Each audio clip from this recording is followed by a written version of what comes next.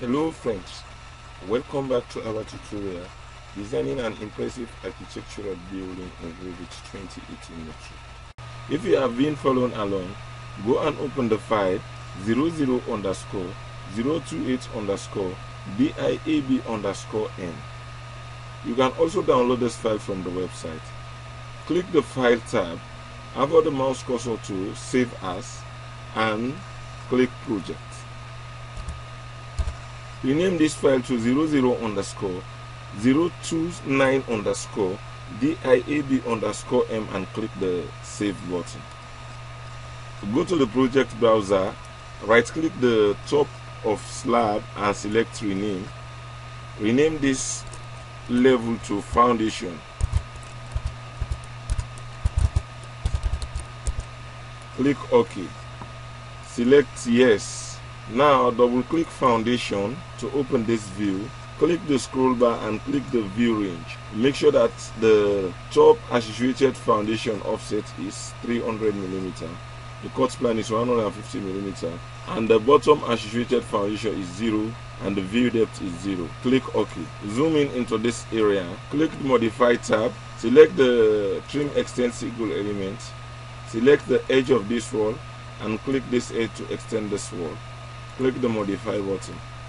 Now as you can see, I need to align this wall with this wall in the ground floor plan to match with this wall.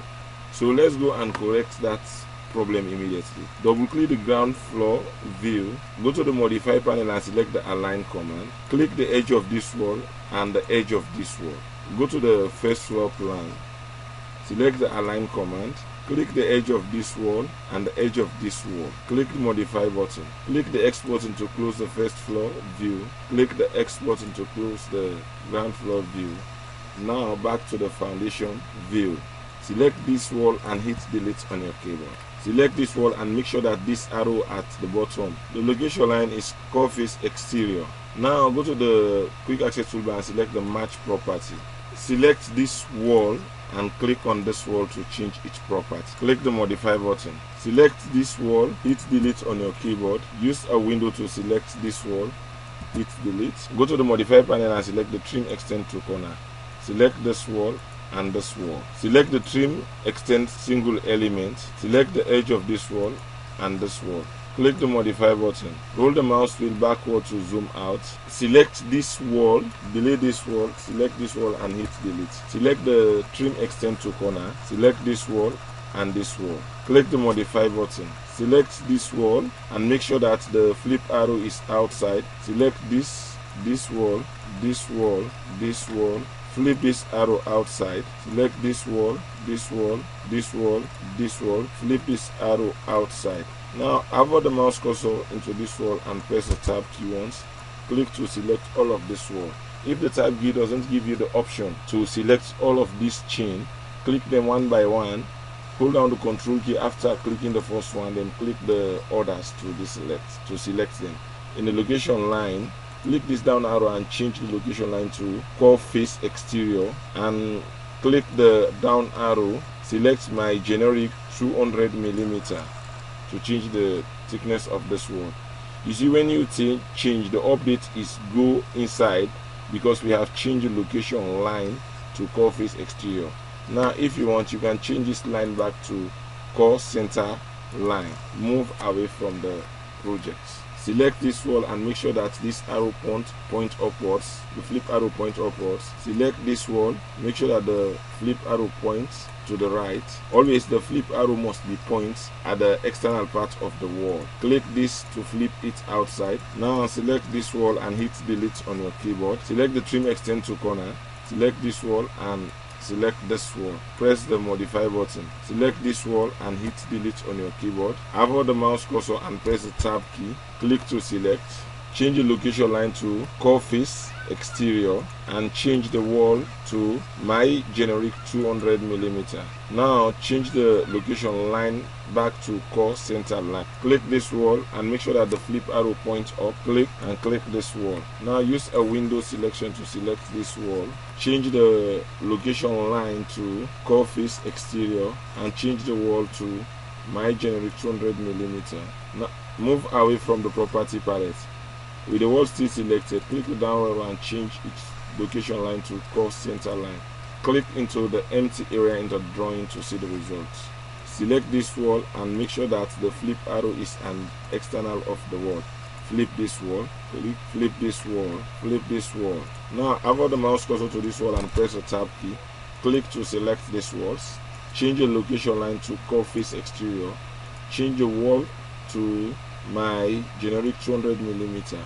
Move the mouse cursor away from the property palette and change the location line back to curve center line.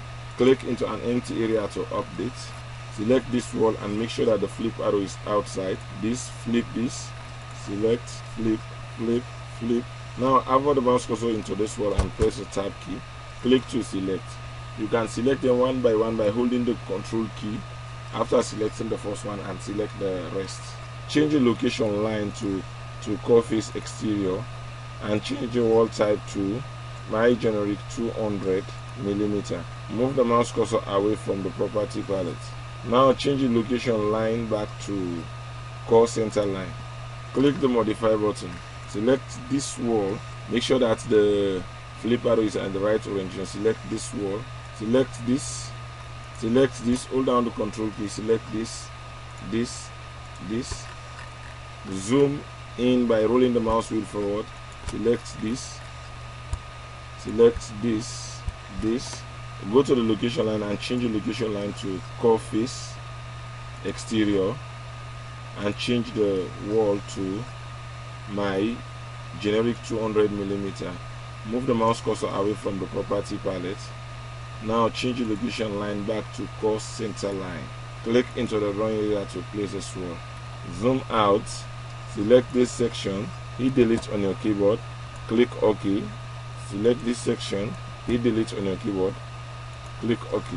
Now we need to connect some of this wall to form the actual foundation. Select this wall, hit delete. Select this wall, hit delete. Select this wall and hit delete. Click the trim extend single element. Select this edge and extend this wall. Select the trim extend to corner. Select this one. These two walls, leave them as they are. Select the trim extend single element. Select the face of this wall and extend this wall. Click the modify button. Click the trim extend single element. Select this face and extend this wall. Click this face and extend this wall. Click the modify button.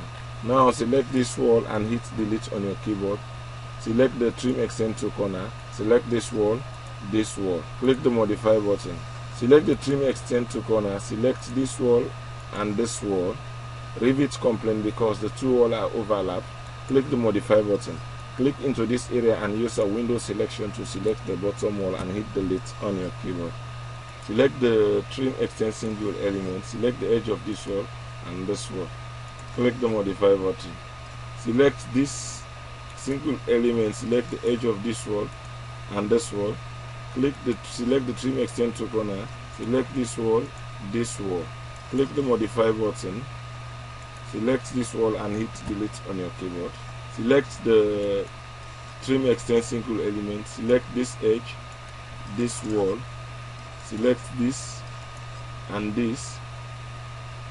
Select this and this. Click OK. Select this wall. Hit delete on your keyboard. Now select this wall. You see the base constraint is bottom of footing. If you select this wall, it has a different constraint to foundation. Select this wall, go to the modify panel and select the copy command. Click in any area around this opening and move to the right. Type 600mm, press enter. Select the align command.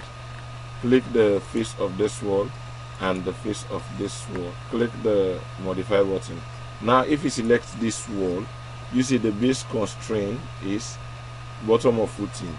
If you select this wall, you see the base constraint is. Now zoom into this area. Click the trim extend single element. Click the face of this wall and extend this wall. Click the face of this wall and extend this wall. Click the split element command. Click on this wall to split this wall. Click the modify button. Now select this wall. change the base constraint to foundation and move the mouse cursor away from the property palette. Select the trim extend to corner, select this wall and this wall, select this and this wall, click the modify button. Now select this wall, the base constraint of this wall is foundation, and select this wall, the base constraint of this wall is foundation, select this wall, the base constraint of this wall is bottom of footing, select this, the base constraint of this wall is bottom footing, select this, the base constraint of this wall is bottom footing, select this, the base constraint of this wall is foundation. Now click the split element command and split this wall, select the trim extend to corner, select this wall and this wall, click the modify button, select this wall and change the base constraint to the bottom of footing, and select the trim extend to corner, click this face and extend this wall, click the zoom to fit command. Now go to the default 3D view to see the results. Zoom in into this area, select this wall and change the top constraint to ground floor, click OK, click the zoom extend command, go to the quick access toolbar and click the save command. Alright, we have just created the foundation. In the next tutorial, we're going to create the footing for this project. If you like this tutorial, please click the like button and share it to your friend. If you have any question, please leave a comment below. If you want to continue this tutorial or any other tutorial on my channel, please subscribe. Thanks very much for watching. I hope to see you in the next class. Goodbye.